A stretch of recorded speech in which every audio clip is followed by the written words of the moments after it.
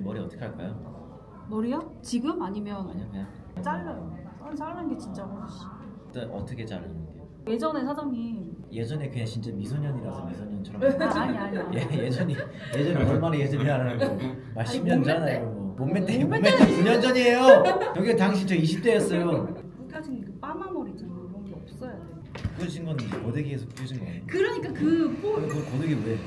볼륨을 세웠다니까요? 어차피 필 건데.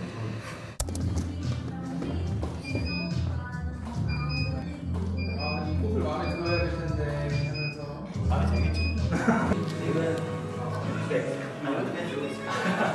아니 느낌은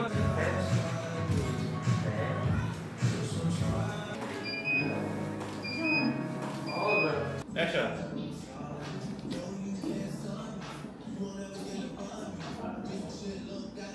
액션 주세요. 액션. 그러니까 이렇게 해서 그냥 이렇게 먼저 이렇게 괜찮을 것 같아요. 그 조향을 한 번 더 만들어주세요. 오케이. 액션 주세요.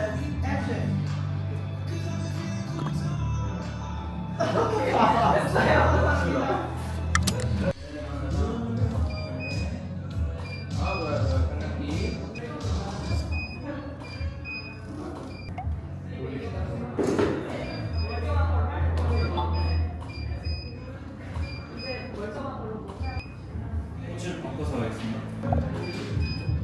이렇게 좋아요. 카메라만 봐주시고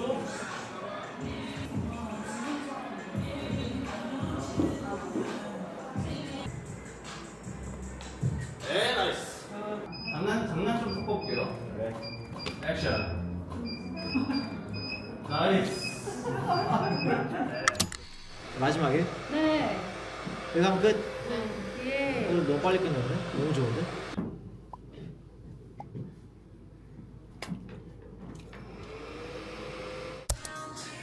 해누라 되게 좋아요. 좋습니다. 카메라로 한번 가보세요.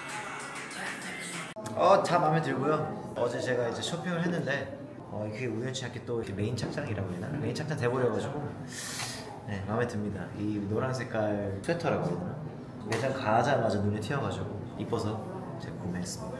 팬미팅 언제 했지? 저 기억도 잘 안 나요 사실. 원래는 사실 어떤 의미로 해야 되는지를 잘 몰랐었으면 지금은 이제 그걸 확실히 알아가지고 제 개인적인 욕심이나 야망 이런 거보다는 진짜 말 그대로 팬분들에게 고마운 마음 확실히 표현해야 될 때가 되지 않았을까 싶습니다.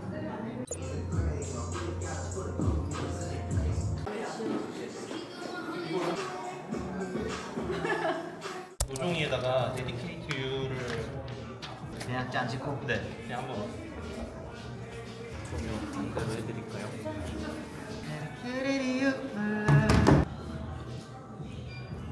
촬영 한번 해볼게요. 야, 가보자고. 자, 꽃에 올려놓을게요. 좀 자연스럽게 나가실게요. 일어나서 나가시는 것만 한번 다시 해볼게요. 오케이.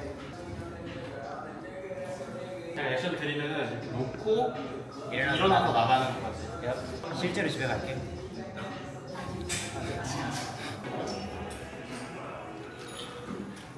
액션. 컷이요?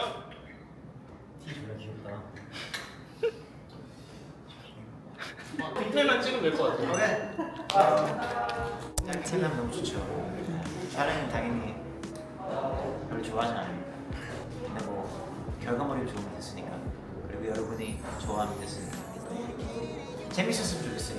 저도 그렇고 이제 팬 여러분도 그렇고 그동안 제가 안 보여줬던 그런 모습들 많이 이제 보여드릴 수 있도록 노력하겠습니다.